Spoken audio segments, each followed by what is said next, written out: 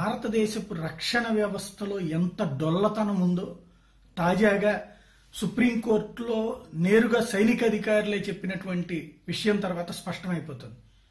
సుకోయ్ యుద్ధ విమానాలు 1985లో కొంటే ఆ తర్వాత మనం ఇంతవరకు ఒక్క విమానం కొనుక్కోలేదు.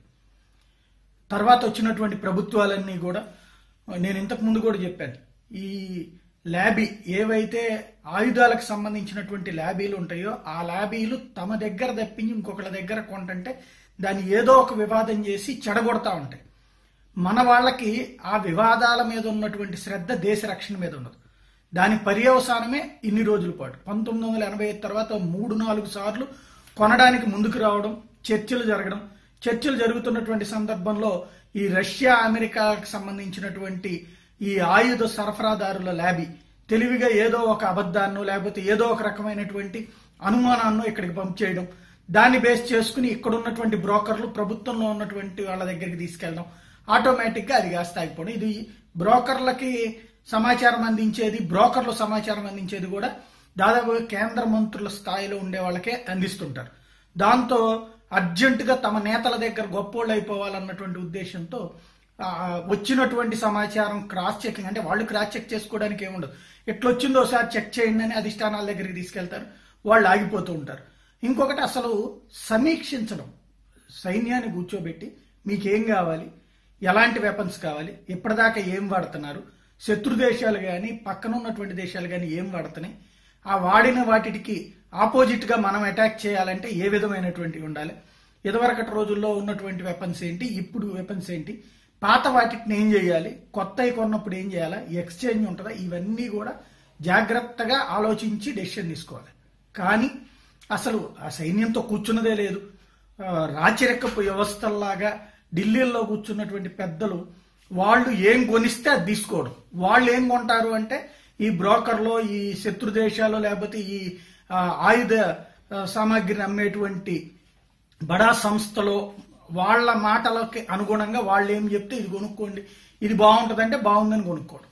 ఈ తరహా వ్యవస్థతో సుదీర్ఘకాలం పాటు అసలు ఏదన్నా పెద్ద యుద్ధం జరిగితే ఏమీ చేయలేనటువంటి పరిస్థితుల్లో తయారు చేసుకున్నాం మనం సైన్యాన్ని. మొట్టమొదటిసారి ఈ విషయంలో పూర్తి స్థాయి సామర్థ్యాన్ని ప్రదర్శించేటువంటి రాఫెల్ కావచ్చు, S-400 కావచ్చు కొన్నారు అన్నటువంటి విషయాన్ని తాజాగా సుప్రీంకోర్టుకి సైనికాధికారులే చెప్పారు. 4+ జనరేషన్ విమానాలు అవసరమని, 4-5 జనరేషన్స్ అస్సలు లేవు మన దగ్గర. చైనా దగ్గర ఆల్రెడీ ఉన్నాయి, పాకిస్తాన్ దగ్గర కొన్ని టచ్ చేసినటువంటి ఉన్నాయి అన్నటువంటి విషయాన్ని వాళ్ళు చెప్పడం. దీనికి ఈస్టర్న్ కమాండర్ కోస్లాతో పాటుగా సైనికాధికారులకు సంబంధించి చలపతి కూడా నేరుగా వచ్చి కోర్టులో ఈ విషయాలు చెప్పిన తర్వాత మాత్రమే పబ్లిక్ కి కానీ ప్రపంచానికి కానీ తెలిసింది. 60 కిలోమీటర్ల దూరంలో ఉన్నటువంటి దాన్ని కూడా ధ్వంసం చేయగలిగినటువంటి కెపాసిటీ ఈవేళ కొనబోతున్నటువంటి రాఫెల్ విమానాలకు ఉన్నదన్నటువంటి విషయాన్ని కూడా, వాస్తవంగా ఇట్లాంటివి కూడా సమాచారాలు బయటికి ఫోకస్ చేయకూడదు, కానీ సుప్రీంకోర్టు మాకు తెలియాల్సిందే అని చెప్పింది కాబట్టి ఆ విషయంలో ఇన్వాల్వ్ అయ్యి మొత్తం వివరాలు చెప్పాల్సినటువంటి పరిస్థితి వచ్చింది. మొత్తం మీద చూస్తే భారత సైనిక అవసరాలని రాజకీయ అవసరాలు డామినేట్ చేసినాయి ఇంతవరకు. అసలు ఈ దేశం భద్రంగా ఉంది అంటే ఈ దేశం అదృష్టం, ఇక్కడ ఉన్నటువంటి ప్రజల అదృష్టం అని చెప్పుకోవాలి.